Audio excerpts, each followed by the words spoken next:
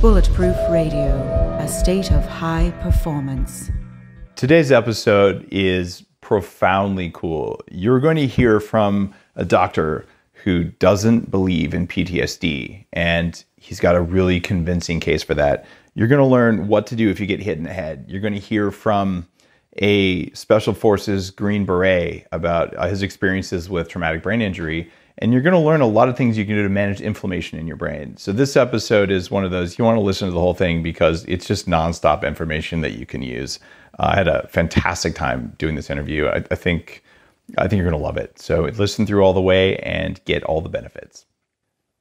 You're listening to Bulletproof Radio with Dave Asprey. Today's cool fact of the day is that there's some new promise for traumatic brain injury patients who've lost memory function. And you'd be surprised, there's a lot of people listening, maybe even you, who have had a traumatic brain injury at some time in your life and you don't even know it. We see sometimes up to 90% of people who are doing the 40 years of Zen brain training with evidence that they've been hit in the head, but they're still functioning, but there's something that isn't as good as it could be. It turns out in this new research, DARPA, the research arm of the Department of Defense, is trying to hack brain function in a program called Restoring Active Memory, which is kind of funny. It stands for RAM, which is computer memory. But what they did is they used electrical stimulation on the brain, which isn't that new, but they haven't always had the best results, and there's a lot of variables you can play with. The researchers here looked at those variables and figured out why. Many times when electrical stimulation is put across your brain, the brain's processing its own electrical impulses and it gets interrupted. And in fact, it could even impair it. So in this new DARPA research, they figured out that using eStim only when the injured brain's in the process of forgetting how to move to the next cognitive step fixed the problem. So if they did the stimulation right after they detected low-level encoding states, recall performance improved. So basically, when the brain was starting to drift, they'd zap it to tell it to pay attention. And if you feel like you could use a jolt when you forgot something, well, it turns out you might actually be onto something and your brain would agree with you. I've used electrical stimulation myself for many years, and I think it's helped my brain to do what it can do today. There's all sorts of different types and all sorts of different research, but to look at what the brain's doing and then apply the electricity is something that's totally new and maybe really groundbreaking for a lot of the things that are happening in both healthy brains and injured brains. And speaking of brains, before we get into today's show, if you haven't had a chance to check out Neuromaster, the new Bulletproof supplement, you ought to check it out. This has an ingredient that's shown to significantly increase levels of a compound called BDNF, brain-derived nootropic factor. These are key neuroproteins for neuron creation and synaptic brain plasticity. Exercise is one way to raise BDNF, or Neuromaster can raise it 4 times more than exercise. I recommend you do both. That's what I do. You can find it at bulletproof.com. It's called Neuromaster. This episode of Bulletproof Radio is brought to you by Squatty Potty, who brilliantly has us all talking about pooping. Everybody poops, and their mission is to help you poop better, one stool at a time. Humans were designed to squat when pooping, and 2/3 of the world still does. The Squatty Potty stool puts you in a natural squatting position for a faster, better, and more complete elimination. Your colon's sweet spot comes with the squat. This is the only position in which the puborectalis muscle fully relaxes. That's the muscle that keeps your poop inside until it's go time. When the colon straightens out, it allows for complete elimination without straining. Squatty Potty is not meant only for people with gut or colon issues. The Squatty Potty stool is the best addition to your bathroom routine to help you prevent issues and maintain good health. Get that toxic crap out completely and you'll avoid some of the problems down the road. I love my Squatty Potty and I use it daily, sometimes more than once. In fact, now they have a travel portable version to aid with the miseries that come with travel constipation. Guys, I'm not kidding. I actually do have a Squatty Potty and I really like it. It sounds a little bit crazy, but it's totally legit. So get your butt over there and receive a 20% discount by going over to squattypotty.com/bulletproof.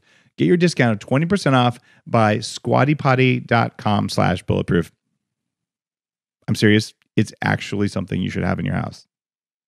All right. I'm super excited about today's show because we've got 2 guests who are pretty amazing. The first is Dr. Mark Gordon, who's a clinical professor at USC. He's the medical director at the Millennium Warrior Angels Foundation Traumatic Brain Injury, or TBI project.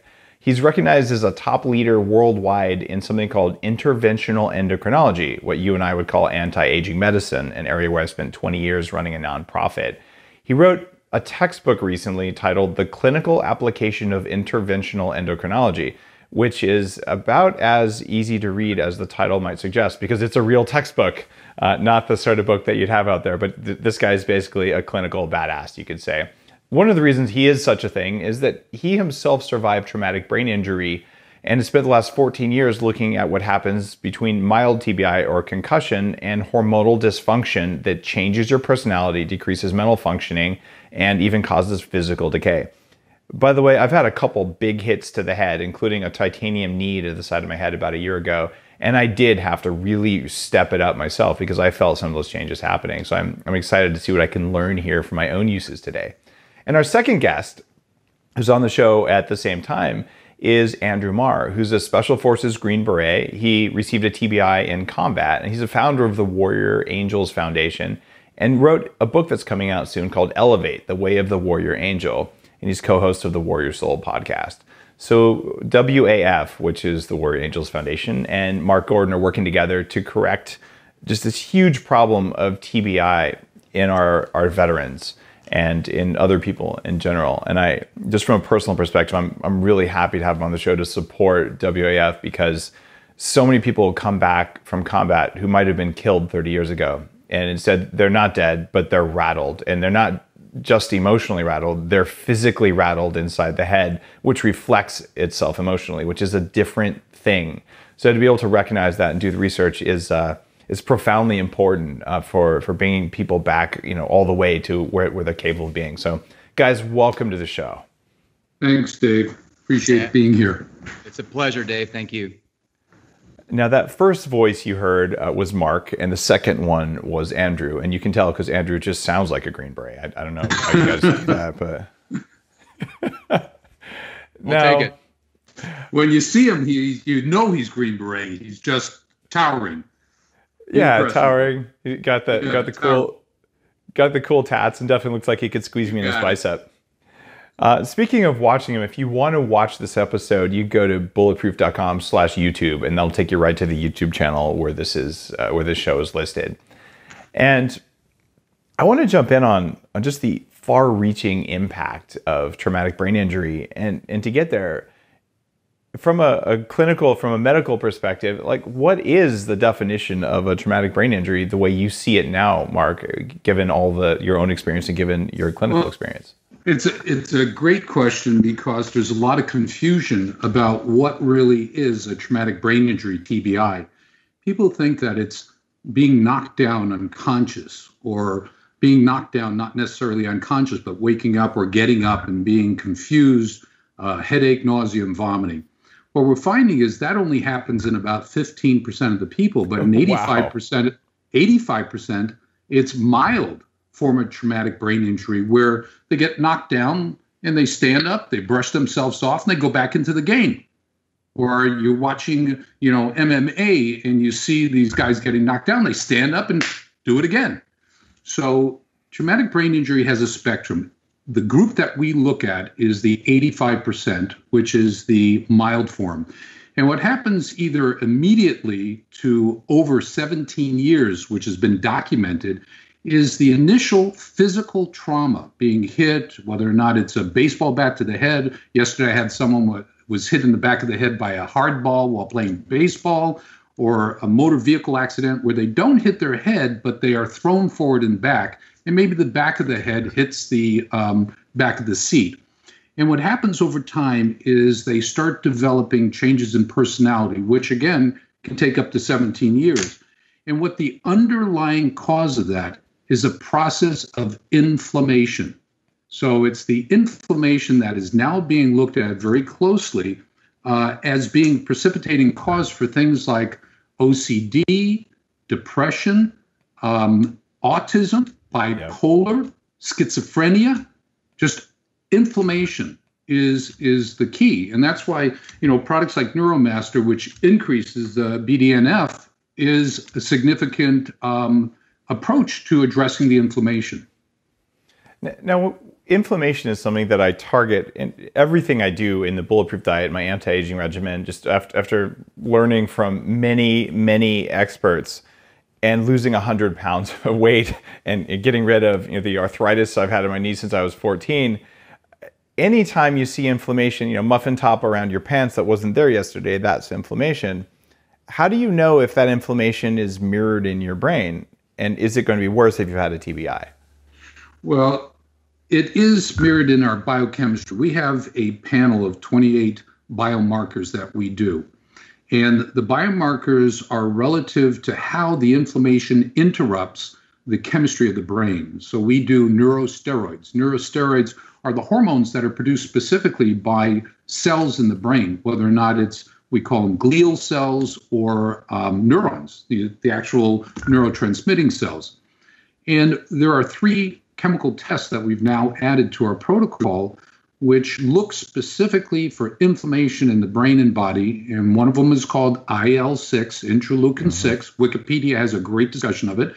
IL-1 beta and tumor necrosis factor alpha, which has been focally looked at for causation of psoriasis, Crohn's disease, rheumatoid arthritis, and there are medications that are out there, injectable medications, to adjust that one inflammatory chemical.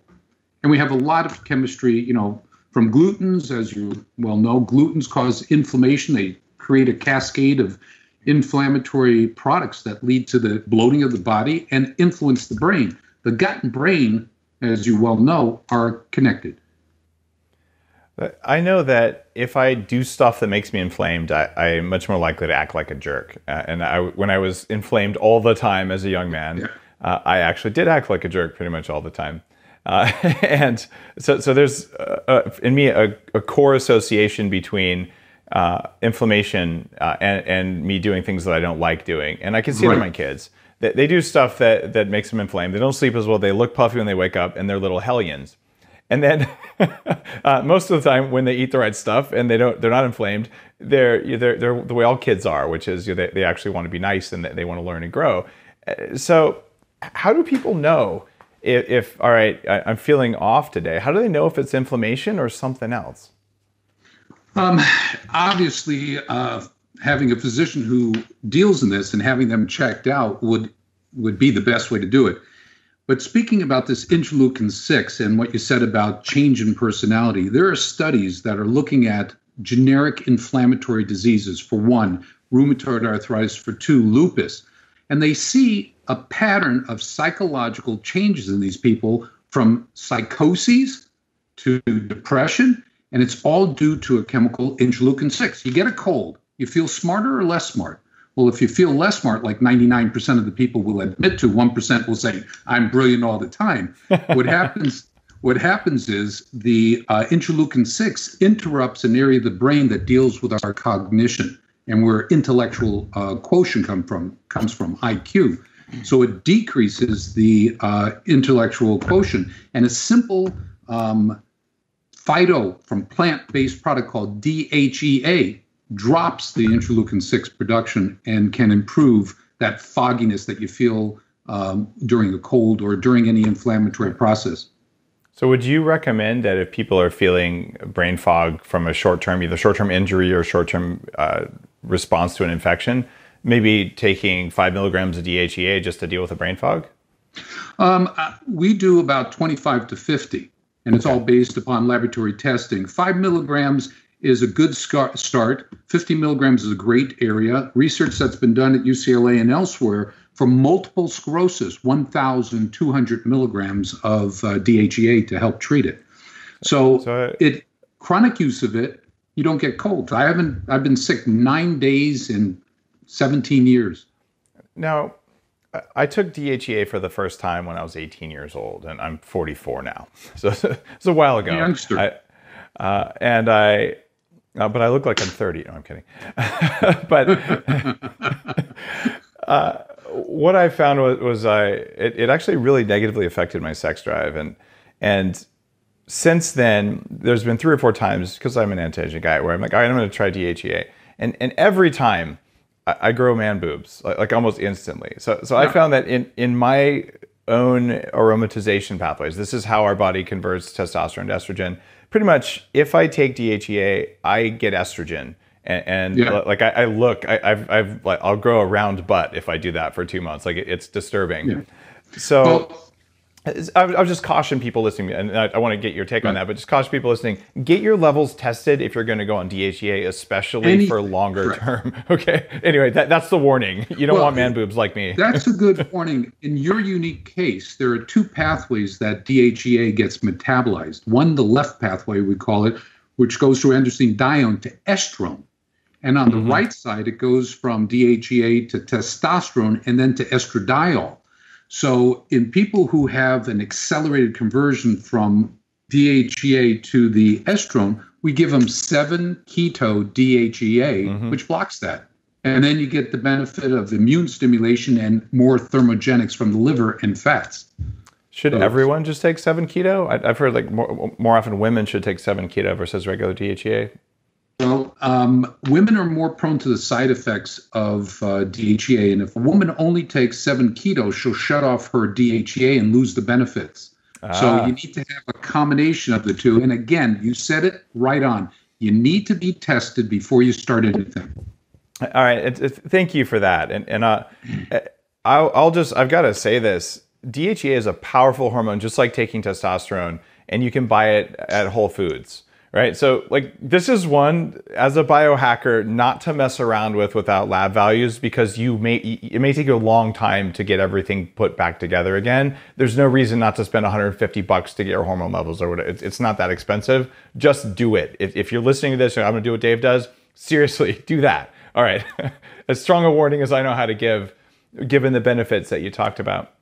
Now, we've got Andrew on the line. And what I'd like to do, Andrew, is have you tell me about what happened, to the extent you can talk about it, with your TBI. And really specifically, I want to know what it feel like when it happened, and what did you feel in yourself afterwards? And then what did you do working with Mark to turn your brain back on? And then how did that lead you to work with Mark for WAF? Because I think a lot of people listening who maybe haven't had a full-on combat TBI or don't understand a pressure TBI, they don't understand what happens both at the moment and then the steps afterwards. So your experience could be really illuminative for all of us. Well, great. Happy to share it, Dave. And again, thanks for asking and having us on. Like I said, you said at the beginning, I was a Special Forces Green Beret. So my specialty was explosives. And then furthermore, I was the breacher for my team. So I was charged with putting a surgical explosive charge on a denied point of entry, downrange in combat. So that could be a door, that could be a window, that could be a wall, in addition to taking care of what's called improvised explosive devices, IEDs. So I was literally over the entirety of just under 10 years in Special Forces, what we call short for SF. I was in and around explosions on a routine basis. Okay. And before that, I was a college athlete, so I played college football. I was only knocked unconscious one time in combat, and it was brief. And I remember I came to because we were outside of a building, and I couldn't understand why I was prone with my face down. And then I couldn't understand why the sun had just got blotted out from the sky, because it was about noon. And I thought, oh my God, I must be in a room or some building, and there's an earthquake or it's collapsing on me. So I put my hands up, and I realized really quick, oh, we're not inside, but I couldn't figure out what was going on until bullets started whizzing by my head, and incoming rocket propelled grenades were coming in, which triggered me to say, oh, okay, we're fighting. So it was right back at it, right back into the fight, and we did what we had to do to get out of that situation. Afterwards, I never really had any issues, any noticeable problems or complaints until about 6 months after my last trip. And this time I'd been on a number of combat deployments, and again, never had any symptoms related to behavioral health issues, cognitive issues, and the physical derailments that soon followed. But 6 months later, out of nowhere, the first thing that happened, Dave, was I lost all libido. And that was as a 32-year-old, young, very fit individual, which struck me as odd, but I just kept on moving. And I figured, what, my body had taken a beating over the last 6 months, and it's just going to take some time to come back online. But from there, I just got completely depleted of any energy to get through the day. So as a high energy individual, zonked, gone. I couldn't even muster enough to get out of bed. From there, we started to have cognitive difficulties, memory difficulties. But the really hard part to deal with is, for the first time ever, my thoughts and my actions weren't in alignment. And I couldn't figure out why. And so when I raised my hand and I said, hey, I need some help, what that got me through the military medical model was being that high performer in situations of life and death, then waking up 6 months later, finding myself on 13 medications. I was an alcoholic. I couldn't go to sleep. I couldn't stay awake. My wife was 9 months pregnant with our last child, our fifth child. And she had to ask me if I could keep my drinking down for the day in case she went to labor, so she didn't have to drive herself to the hospital. And things only got worse from there. But that was the kind of cycle where it went from a high performer, no prior problems with any of the things I just talked about, to life completely off the track, resorting to alcohol just to try to maintain some kind of even keel throughout the day. Did you think of it as like a personal or a moral failing, like because you just weren't trying hard enough? No, absolutely not. I based on past experiences, and I had this standard of performance where I was set on performing and contributing to the best of my abilities, and so I knew that wasn't an issue. You knew that wasn't it. You're a rare bird there. Most people feel when that happens, they're like, it must be me. Like maybe I'm just not trying hard enough, and there's a lot of guilt that comes with that. So you knew something was wrong, and you knew it wasn't a core issue with you. You're like, what the hell? Okay, so that's where you were, and that's actually a really an unusual and almost a kind of an enlightened perspective on where you found yourself, which is probably a gift. That's why you're doing what you're doing now, because you maintain that. So what did you do next? So you're in a dark place. You're self-medicating and you're medicating with doctors. You don't like what's going on. Your thoughts and your actions don't match. What happened next? Well, I came to a crossroads. My wife went to labor at the same time as our son had a genetic condition in his neck that swelled up to the size of a grapefruit. We took them into the emergency room. My right calf had been killing me at that point for the last 3 days. Well, it turns out I had a massive deep vein thrombosis, a blood clot in my calf that broke off into both lungs. But I wouldn't take any attention on myself until my son, who had to go into emergency surgery up on the 4th floor of the hospital ward, while my wife was giving birth on the 2nd floor. So I'm going back and forth at the same time while my son's in emergency surgery on his neck. Becky's giving birth on the 2nd floor, and I have blood clots in my calf and my lungs, and I'm dragging my leg at this point because it's not working. And I was in such a bad state that I remember being at my son's hospital bed, and I took the last Dilaudid, powerful opiate that I ever took, and I chased it with the airplane bottle of whiskey, which was my normal. And I made my son and myself a promise, and I said, this is going to go one of two ways. If I keep on this same path, it's going to kill me, and it's going to ruin everything I love. So I can then decide if I'm going to continue to just wholesale take everything that the medical model is giving me, or I can decide to act and channel all this negativity and hate that had grown up and channel that into something productive. And for me, Dave, that was, I can no longer be a Green Beret because I've had too many head injuries. So I want to be a father again, and I want to get off this medication. And then I want to find a way to get back to my pre-injury status and help others to do the same thing. And so that line of thinking is what pulled me out of it.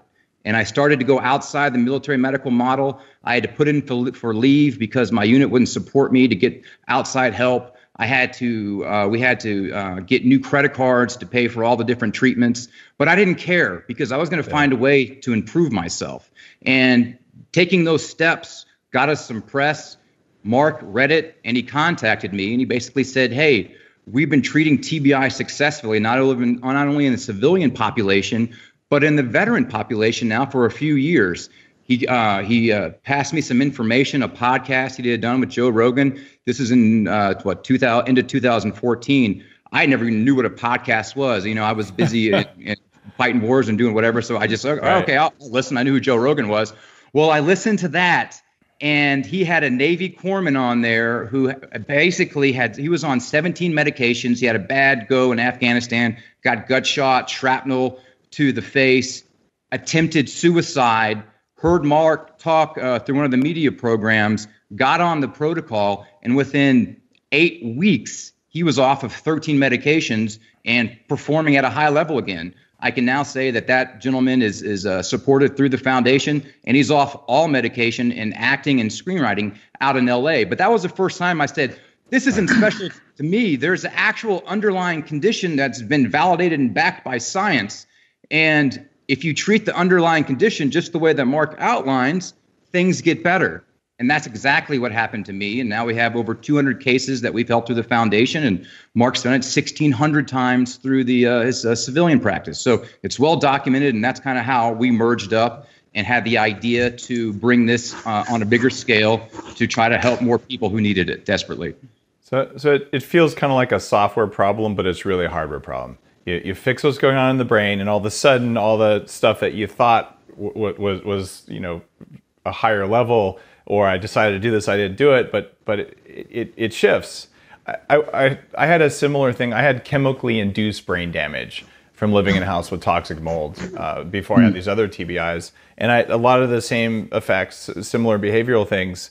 Alcohol always just made me more inflamed and made me feel worse, so that was not a thing for me. But just the your thoughts and your actions just don't align, and you don't know why.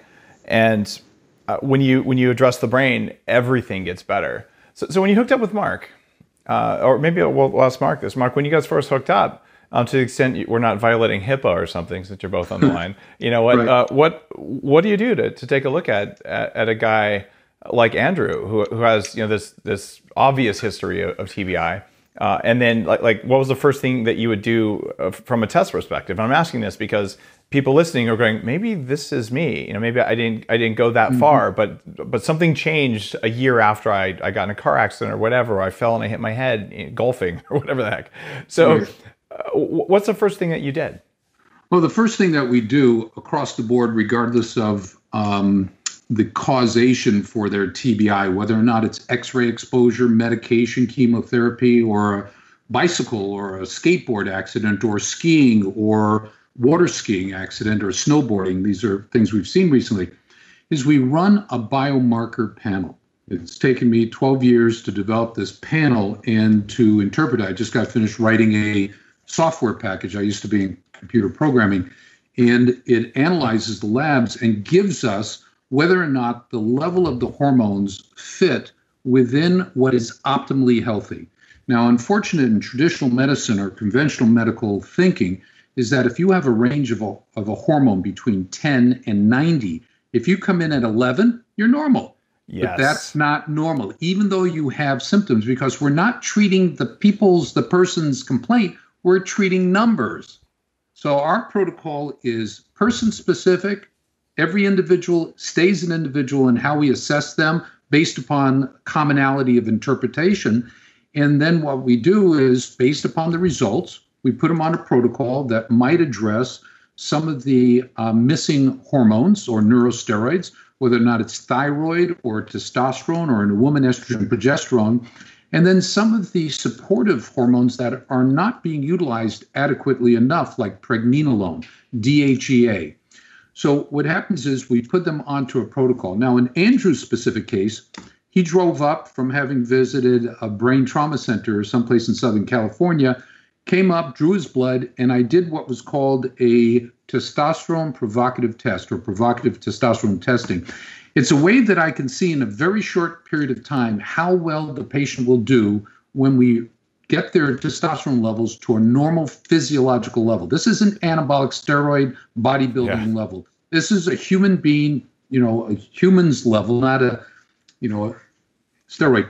Anyway, so I gave him a shot. He left to go back to San Diego, I think it was, and he had to hit the 405 freeway. Now, anybody who knows the 405 freeway, that will cause someone who is on edge like Andrew was to explode, to lose it.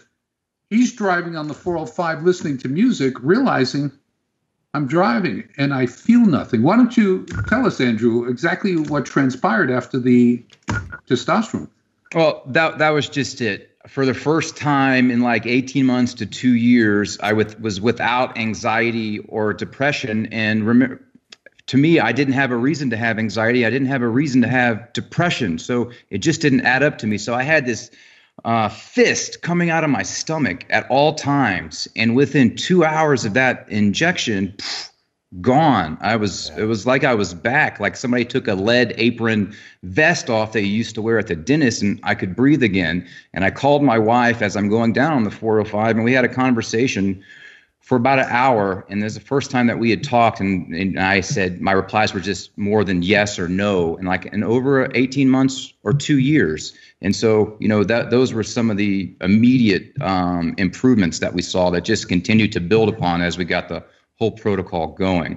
But, Dave, like Mark was saying, like just succumbing to anger and rage as a response to things that just don't dictate that type of response. And I remember once I was with my wife and 3 little ones at a fast food restaurant. And this is just a good example of how it can get out of control when the brain's not firing on all cylinders. There was some young guy out there about 18 years old who was making a scene and using foul language, threw his cup on the ground. And for some reason, I thought I had to right that wrong. So I went up there and I told him to pick up the cup. He used some expletives. I told him to pick up the cup again. He said the same thing. The next thing I remember was I backhanded him and he fell on the ground, and I picked him up and I threw him into oncoming traffic. This is horrible, horrible behavior, something that I would never do in my right mind. And then that's when it dawned on me when I looked back and I saw my wife breastfeeding and my 2 other little ones in absolute shock and horror. And I realized, you know what, if I can't get it right, not only am I in trouble and my family in trouble, people that I come across on a routine basis aren't safe, and that just depicts what can happen when this inflammation runs rampant and out of control. The testosterone thing is profound, because when I was 26, I went in to see an anti-aging doctor. I weighed 300 pounds and it wasn't muscle. And I'd exercised my ass off, 6 days a week, an hour and a half a day. I couldn't lose the weight no matter what I ate. And I went in and I had lower testosterone than my mom. It was just in the floor. And when I got on testosterone and thyroid, similar feelings, like, wow, like I feel like myself again. Like I have the energy to bring it. And I've been on testosterone for about 16 of the last 20 years. I went off it when I was experimenting with the Bulletproof diet just to see how it worked. And when I first went on the Joe Rogan show for the first time, I actually had my little jar of testosterone cream in front of me, because this is bioidentical physiological replacement, not I'm going to get jacked, dude. Right? We ended up not even talking about it, but it was interesting because it's such a meaningful thing for people to understand. Testosterone isn't something, for guys who want to get swole. You can use it or derivatives of it, but it's actually a neurohormone, right? Like it's valuable for men and for women. And we're talking in large part here about testosterone for men, but a woman who gets TBI, whether it's in combat or just in life, is there a difference? I mean, they still need some testosterone. Does it matter, or is this more about progesterone for women? No, women need testosterone. One of the lack of information for the general populace is the fact that we look at estrogen and testosterone and progesterone as being gender hormones or reproductive hormones. Well, it turns out that the way that we get 90% or 91% of our guys and gals to stop being anxious is through use of one product called pregnenolone, which ends up dropping the inflammation in the brain, improving nerve conductivity, and they feel better in a short period of time.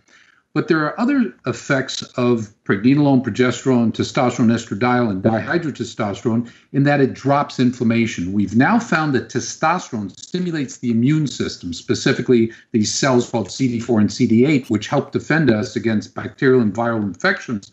And then it drops all the inflammatory chemistry in our body and stimulates the anti-inflammatory component of our body, which is part of the immune system.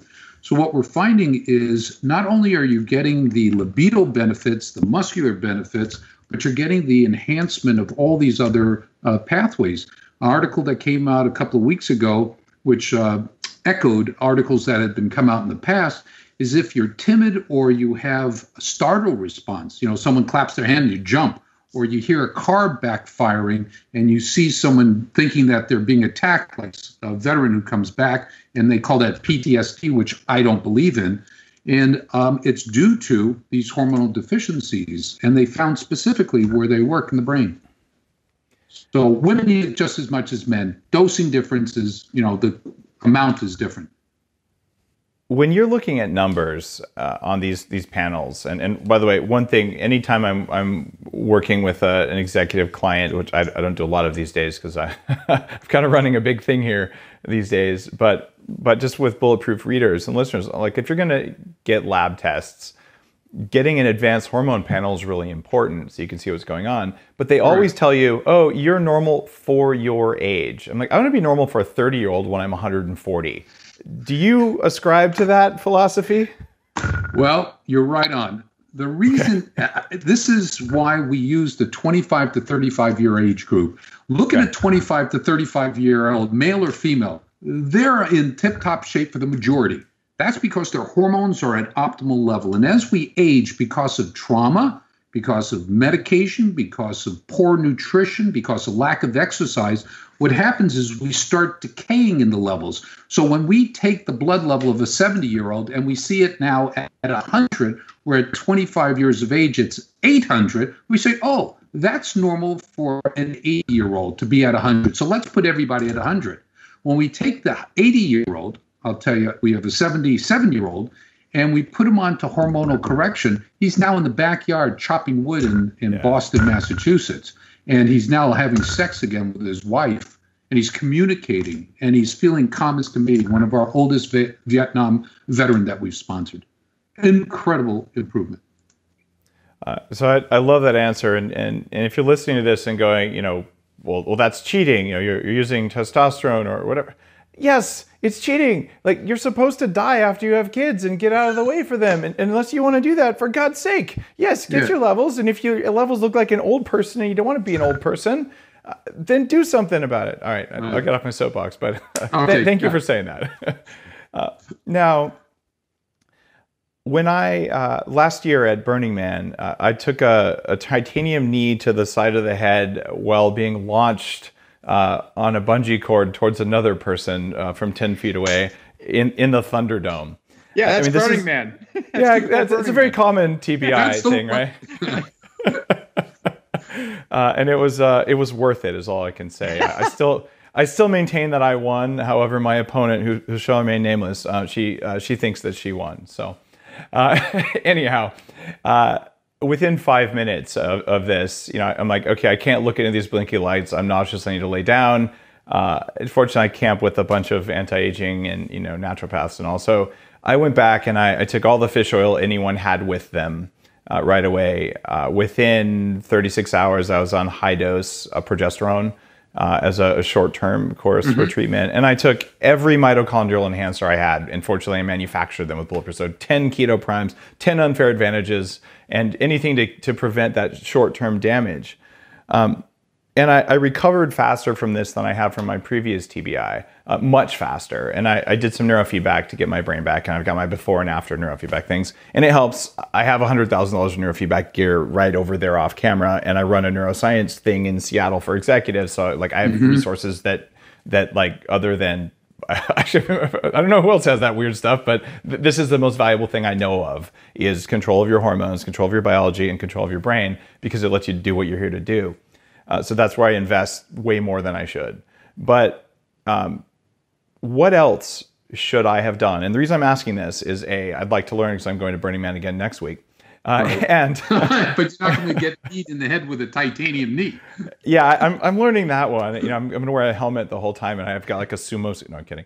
But I do want to know that, and also everyone listening here, like if they take a whack in the head, which does happen whether you plan it or not, even if you're not an MMA fighter or a pro sports player or whatever, and we've got lots of those guys listening. What should a normal person do? Well, what you did was very right. We found that eicosanoids, which are the omegas, which are the fish oils, are extremely good. A colleague of mine, a fellow military veteran, Michael Lewis, wrote a book called "When Brains Collide," and his thesis was on omegas. And we know that omegas have one component, EPA DHA. DHA is neuroprotective and helps to protect the entire chemistry by dropping chemistry. In addition to that, alpha lipoic acid, NAC, N-acetylcysteine, which helps the brain build glutathione, which is the key free radical scavenger anti-inflammatory component that we have in our brain, which rapidly is utilized to protect. So by regenerating it with NAC, it helps. The mitochondrial benefit, a lot of the inflammation knocks off mitochondria, so you lose energy production, which is called ATP. And when you lose ATP, what happens is you open up these channels on neurons that leak in calcium that kills the cell. So you need to increase your production of ATP or maintain mitochondrial functioning. And things like CoQ10, PQQ, quercetin, all these things help to upregulate the protective mechanisms in the brain and the maintenance of energy.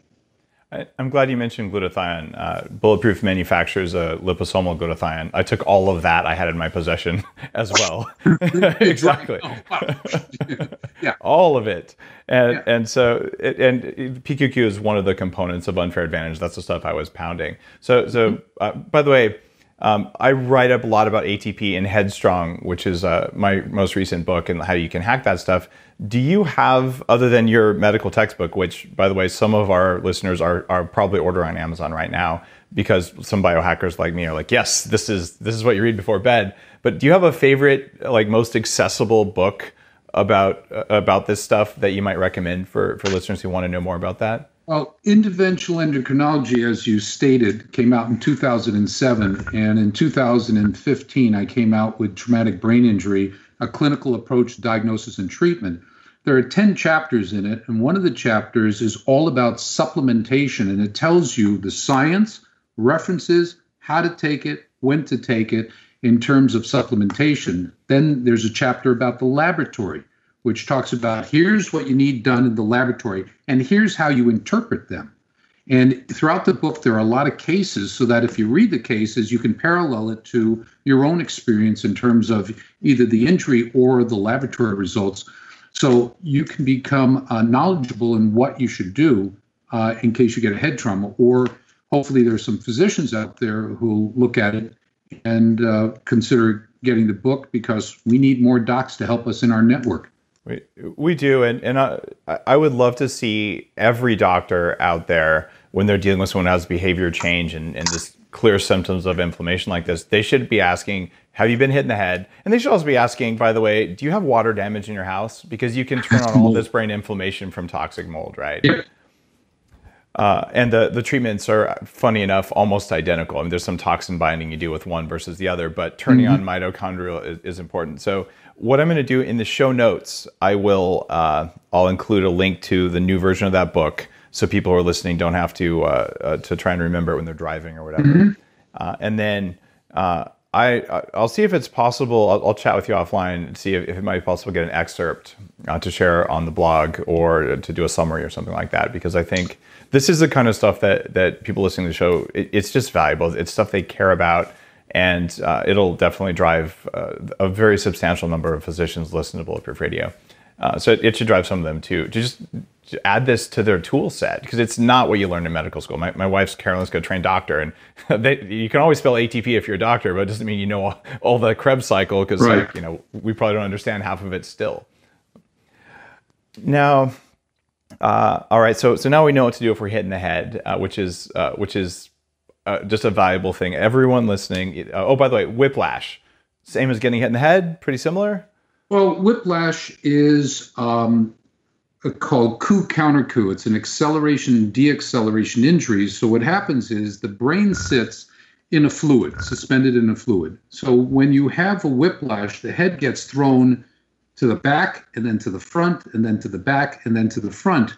And that's how we end up getting frontal lobe trauma, which deals with our ability to make wise decisions, the executive functions, the decision-making area. And in the back, it can influence your visual field.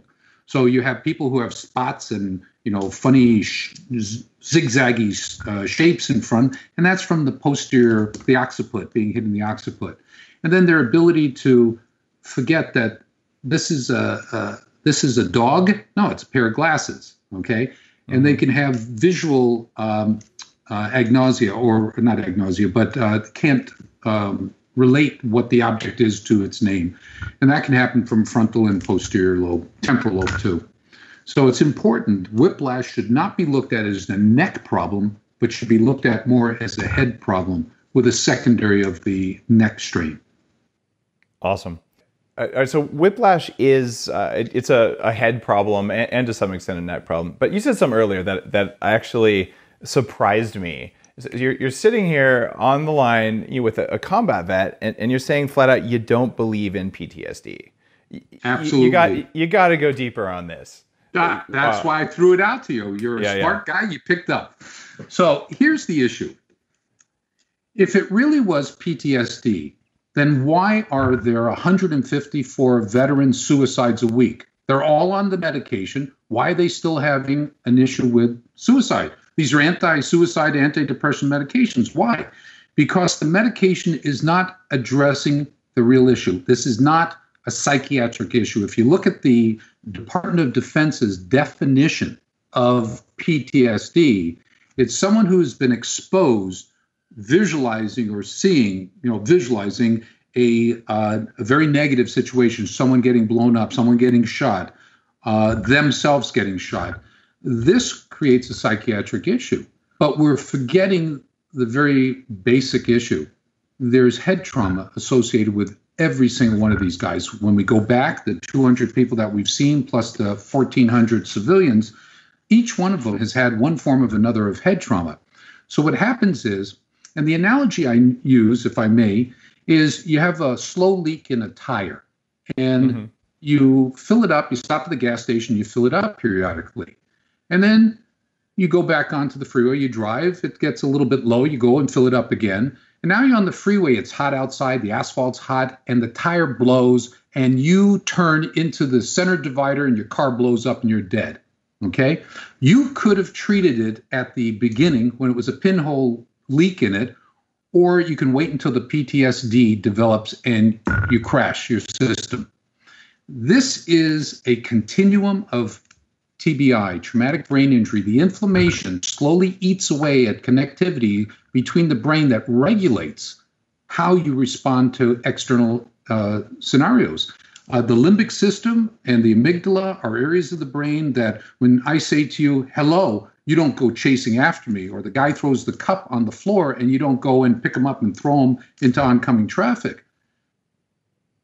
When there's disruption of the control mechanism in the brain, the CPU, you talked about RAM, I'm talking about the brain is the CPU.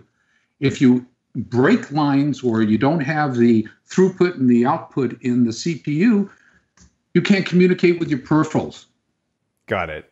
Okay. So if you have a hardware problem, you can get symptoms of PTSD, but I've spent a lot of time with people who have especially early childhood trauma. Right, and the brain, end of the day, the prefrontal cortex it's a pattern matching system that is profoundly powerful.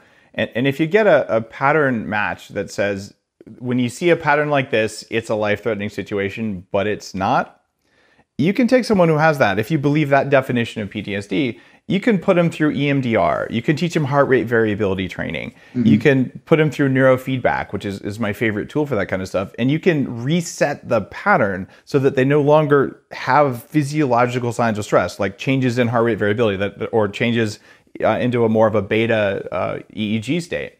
Isn't there some pattern association with PTSD that's different from a hardware-caused PTSD? Are there two flavors of it, or you just flat out believe it's always hardware?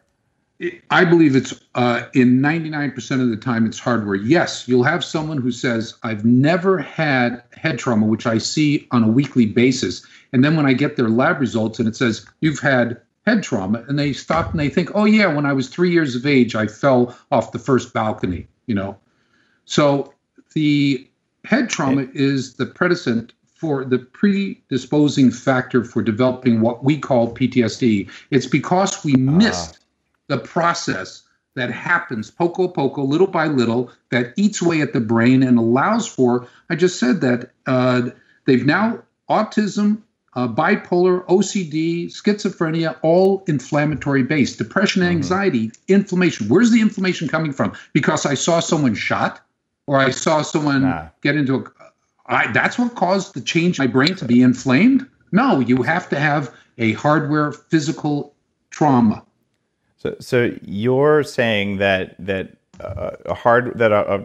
trauma or potentially chemically induced trauma, but something that causes inflammation in the brain is a requirement for people to then have these pattern mismatches that they can't sort through normally. Absolutely. That's the bottom line. That's a very, very interesting and intriguing perspective, because I see when people turn down inflammation in the brain, somehow they can radically work through stuff that they were stuck on before. But the tools that can, maybe they're just addressing symptoms, but things like EMDR, I've seen people with profound inability to function do one session. An EMDR, if you're listening and you haven't heard me talk about it in another episode, it's a form of therapy where you move your eyes in a certain way that puts your brain in a reset mode so you can sort of see what the trauma was like and break the pattern that you're in.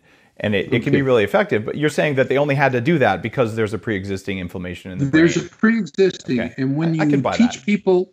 When you teach people meditation or you use the QEED or you do electrostimulation of the brain, what will happen is it'll temporarily improve the situation, whether or not it's by dropping cortisol level. Cortisol just increases the inflammation and irritation. It drops the thyroid hormone and it drops testosterone. So in dropping those two, you have a sudden improvement. I mean, you have an acute improvement in the condition. I was keynote speaker at the International Symposium for Neurofeedback and Research and gave a lecture, which is online on our system, which talked about every single one of the psychiatric labels that we have and their association in the medical literature, in the peer-reviewed literature, of hormonal relationship to it. The testosterone in 310,000 articles in depression, the 103,000 articles with estrogen and depression, growth hormone depression, all these articles. So they're using the QEED and they're getting good response after 40 sessions, after some incredible amount, 80 sessions. And then they have some people who don't hold it. And once they put them onto hormonal correction, they need less sessions and they hold it a lot longer. So all these other modalities have benefits, but you have to make sure that the fundamental foundation of the hormones in the brain are correct. I'm absolutely loving this. Part of the protocols we do at 40 Years of Zen is a 5-day intensive neurofeedback thing, but we have a chef on site cooking stuff with brain octane, which raises ketones, which ketones lower inflammation in the brain, increase mitochondrial function. They're on a full stack of mitochondrial enhancers because I can get 2 to 3 times more neurofeedback sessions per day before they crash, and because people get results better. So you just explained something. I couldn't tell you all the reasons, but I knew some of them. But you just filled in a few missing pieces of knowledge for me about why it works when you're doing all the mitochondrial enhancement.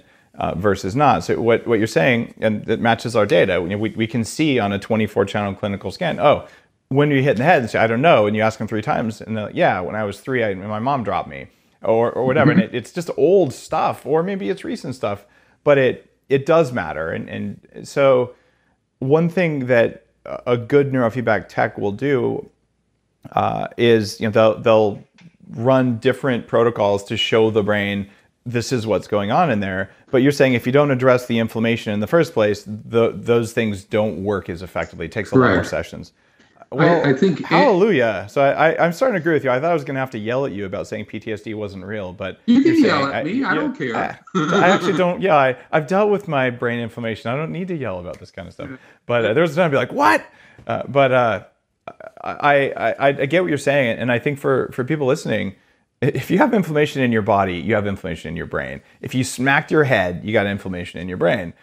Anything you do that increases mitochondrial function throughout your body will reduce inflammation. Inflammation is a byproduct of poor mitochondrial function. And in your practice, And in your research at USC, Mark, what are the top inflammatory things that people are doing that are working against their brain? Well, first off, I'm no longer at USC. Oh, sorry. Okay. I saw USC on that. So thank you for correcting me there. In the past. It happened, last 2 months ago. Oh, okay. Which is fine. They were a great institute to be associated with. What are the things that people do that increase inflammation? First off is glutens and their microbiome in their gut.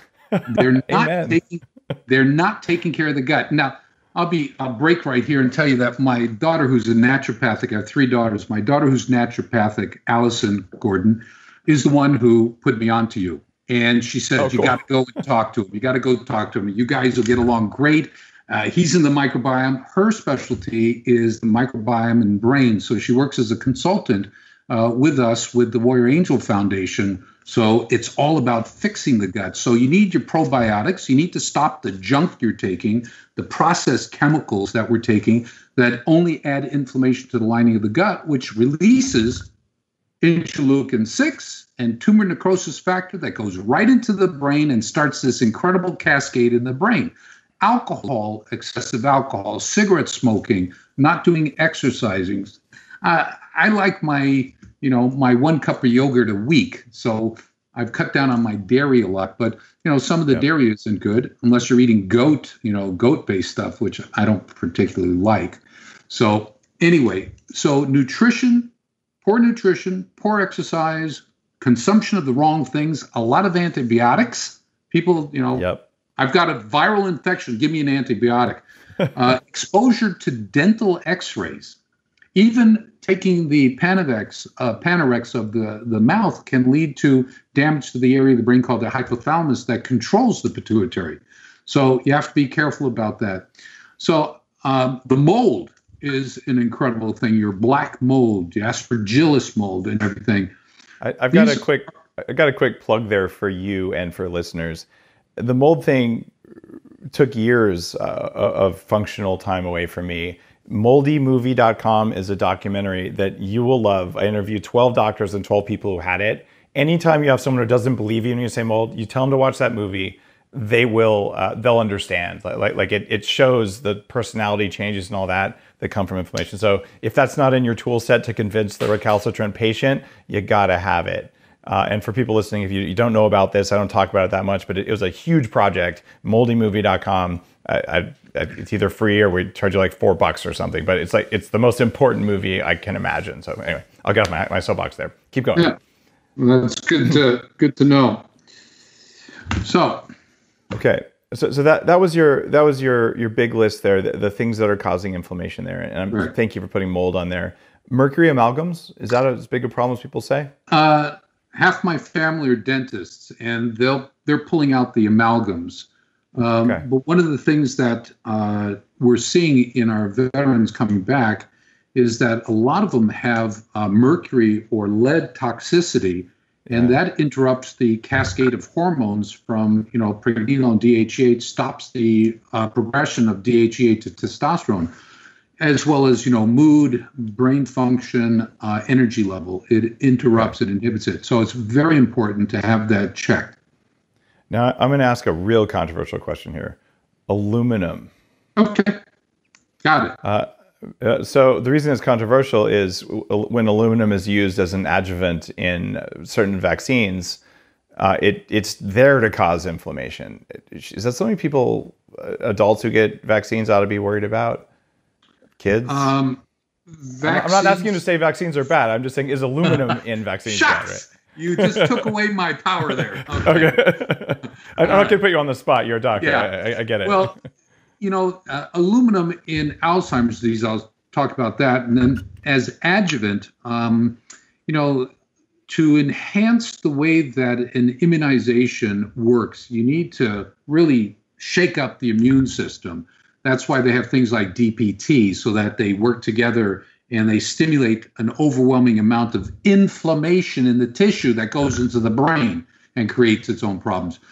So from the standpoint of 15 years ago, if not more, they said stop using aluminum because it's associated with Alzheimer's disease. That's not the case. What it turns out is that zinc deficiency, when you're zinc deficient, your body automatically absorbs aluminum as sort of like a replacement, and that's how you get the accumulation in the brain. But the reason why zinc deficiency increases Alzheimer's is because zinc is an important component to stop Alzheimer's, just like testosterone is, estradiol is, pregnenolone, progesterone are. So aluminum has its place. Now, I want to switch gears and ask Andrew a question. So, Andrew, I've had the opportunity to talk with various Special Forces guys, Navy SEALs, and people who are pretty heavy duty operators. And almost to a T, they've described more than one time a night of intense alcohol followed by rehydration with a couple bags of IV saline and then going back out. Right? So like there's lifestyle factors that are part of being in the military. When you're just, running at full speed and it is life and death on a regular basis, and it goes from, I don't know, like nothing to someone shooting at me and then back. Do you see the food situation in the military and alcohol and other things like that as being something that maybe made your TBI worse, or maybe is a systemic problem in what's going on in the military, or is it something that's shifted over the last few years? Yeah, it's a great question, Dave. I do think it's a systemic problem. If you look at nutrition, meals ready to eat. Good God. These are things that are like 50 to 75 grams of sugar, and it's all processed. And so if somebody is getting a good dose of that over a 6-month period, they have other environmental toxins. Maybe they're close to a burn pit. You know what I mean? Maybe all the heavy metals that were released from discharging weapons nonstop. Yeah, depleted uranium kind of stuff. Right. Absolutely. So even the food that they cook, okay, it's hot. It produces inflammation, just like we were talking about. So these things do not set up the people that we send in harm's way. That does not set them up for success. It makes them more susceptible to brain injuries and chronic inflammation. So that's something that just drives me nuts because it's an active service. They don't pay you so well in the military. And you go out there, they invest a lot in a soldier, and then they save a few pennies on food. And you can take someone not just out of military service, but you can mess up their brain for the rest of their life because you saved a nickel on an MRE by substituting even more margarine for the one monounsaturated fat that was left in there, kind of thing. And it feels like somewhere an accountant, not a doctor, is making those decisions. And I'm really hoping that when they get a holistic view, maybe using machine learning or something, and just saying, you know what, investing in food for troops is one of the cheapest ways to have troop readiness and to cut costs in the military. I sure hope they get there because, man, I see that. So you saw that as well in your service. Cool. Yeah, absolutely. And, now that's why we're working so hard to get this information out there. Like in my last deployment, Dave, 2013, there was no talk about brain health or good cognitive brain functioning. Now we've put out just a plethora of information through stuff that you're doing and other like-minded people where that's no longer the case. Individuals can take the power back and make their own decisions and say, I'm going to take these precautions to set myself up for success. Well, what do both of you think about mild ketosis as a thing to do? I know guys who are in deployment who, order a brain octane, which is a product we make that increases ketone levels after you take it. It's a source of exogenous ketones. So there's always some background ketones present. I do it every day. I give it to my kids. Is there something to be said for mild ketosis or extreme ketosis when you're dealing with TBI or when you want to prevent TBI? I'll tell you my version of it. Ketosis has a benefit, and that benefit is removing what we call reactive oxygen species, which are free radicals.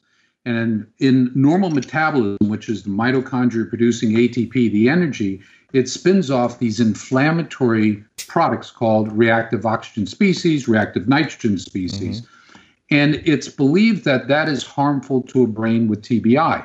So putting someone into mild ketosis has a benefit of dropping that. That's on the traditional, conventional side that Andrew and I have this conversation quite often. On my side, when you starve the brain of sugar, which is what it runs on, you run the risk of causing your cells to die faster because the mitochondria needs carbohydrates to run and make the ATP. So from one side, you're stopping the reactive oxygen species that can lead to damage. On the other side, you're starving the cell that causes the damage. So, well, your brain cells can all run on ketones, not sugar, right? Oh, yeah, they can. But if you're talking about someone with a traumatic brain injury, they're not in the healthy range. They're now in the damaged range. And it's, it's like putting a ton onto a car with no tires. You're not going anywhere. I can tell you what I did after I hit my head. I did not cut sugar. I don't normally eat sugar, but I didn't cut carbs out of my diet at all, because having glucose present is actually good for the glial cells, the immune cells in the brain. They like glucose more than ketones. Correct. Neurons like ketones more than glucose. So brain octane lets me have ketones present and glucose present at the same time. So I'm like, I think I want all energy pathways available and turned on, because I just took a hit to the head. And that was kind of the back of the envelope equation there. But I really hope that message sinks in, because the idea I'm never going to have a carb again, I find cyclical ketosis, going in and out, having mild ketones present because I'm using this external source from brain octane. That's what makes my brain run best for years. Whereas when I did my 3 months of zero carbs, I didn't like how I felt at the end of that. Like it wasn't right. Yeah. So, all right, that was cool.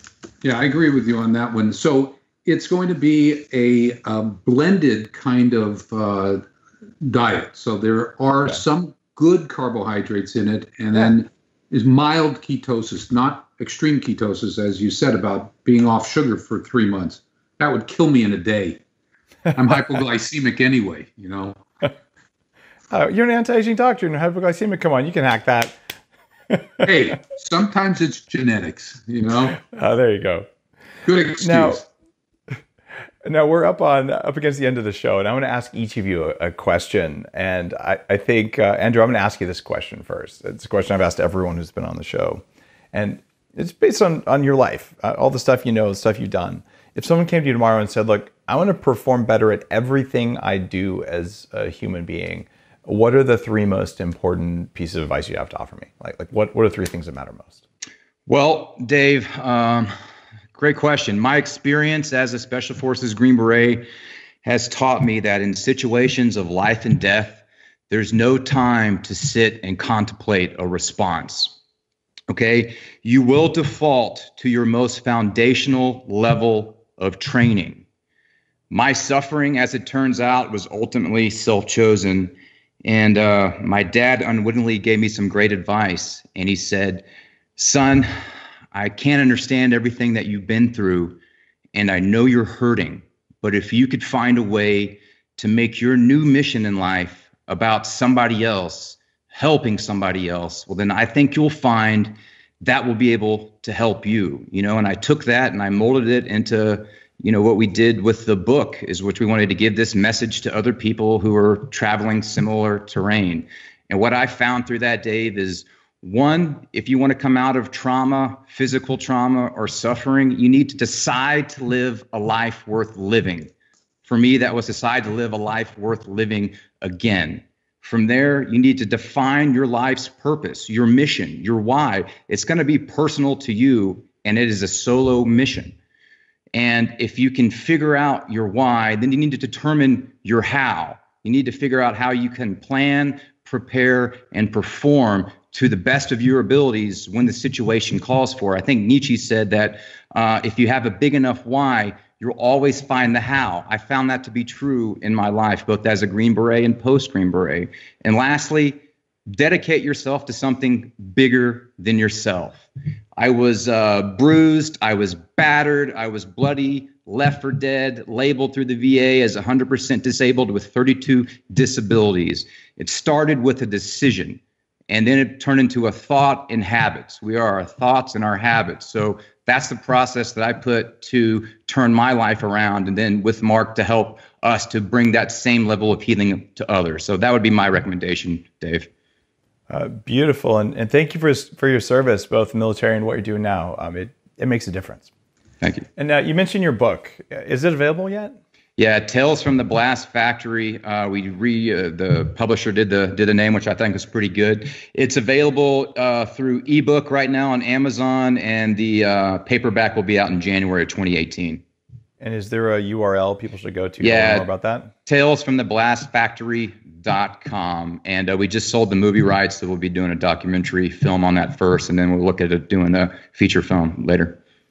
Awesome. So you guys know where to go to get that book and to check it out. It sounds like it's going to be great. I haven't had a chance to look at it yet. I'll get you a copy. All right. Thank you.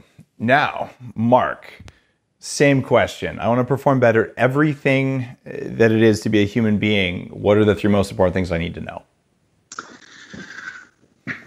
Great question, obviously.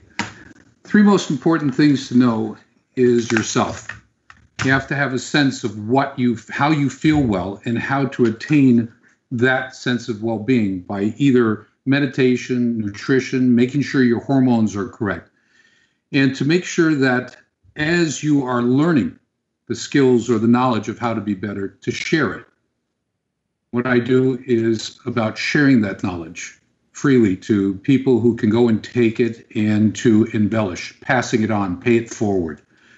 And lastly is meditation, calmness, appreciating that things will go wrong in our life and that we shouldn't be so overly reactive to it. Step back and take a minute and see how we can improve the situation, to embellish the situation so the person who you're interacting with understands that there's a better way, and there's always a better way. So we have to make a difference by being the difference. I absolutely love it. Now, where can people find out more about your work? What's the best place for them? The best place is www.TBI,